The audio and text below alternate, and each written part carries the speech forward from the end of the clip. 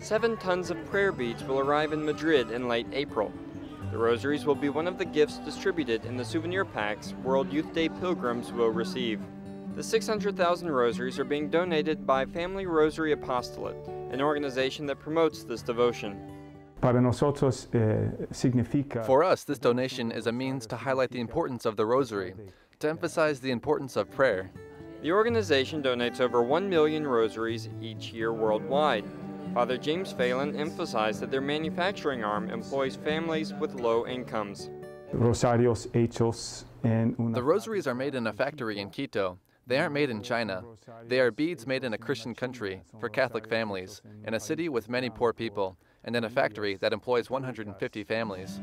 The Family Rosary Apostolate will launch a global campaign in May for World Youth Day to promote the praying of the Rosary every Saturday, the day that the Church dedicates to the Virgin Mary.